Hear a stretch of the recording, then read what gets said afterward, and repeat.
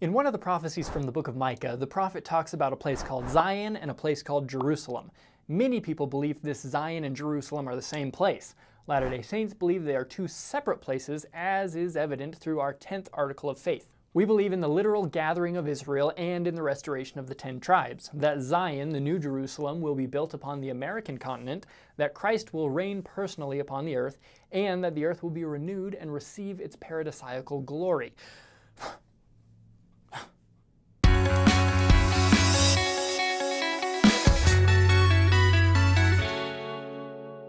Okay, let's break this one down. The ancient prophet Israel, also known as Jacob, had 12 sons. Their descendants became the 12 tribes of Israel. An ancient conflict caused the kingdom of Israel to divide in two.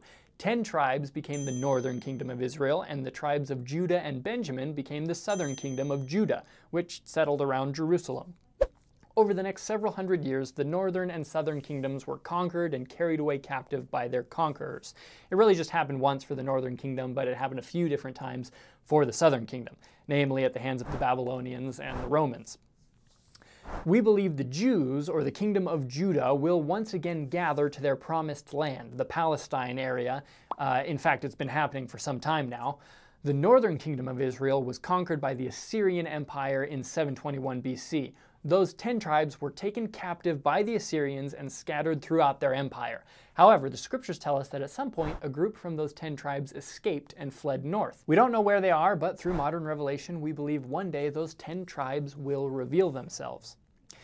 We believe Zion, or the New Jerusalem, is a place where Latter-day Saints will gather and build a city in preparation for Christ's millennial reign, which starts at his second coming. Modern revelation has indicated that the location for this New Jerusalem will be in Missouri, because, hey, it's gotta be somewhere, right?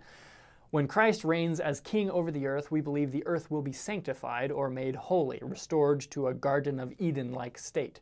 Christ will usher in 1,000 years of peace on the earth, which we call the millennium. We'll have an entire episode about the millennium coming out in the future. That was a lot of information in a short amount of time, so I've included some helpful links in the description below that delve a little deeper into these topics. And if you want to know more about what Latter-day Saints believe, keep an eye out for our next video coming out soon. We'll see you then. And that the earth will be renewed and receive its paradisaical glory. Did you like that? Let's go back just to the intro.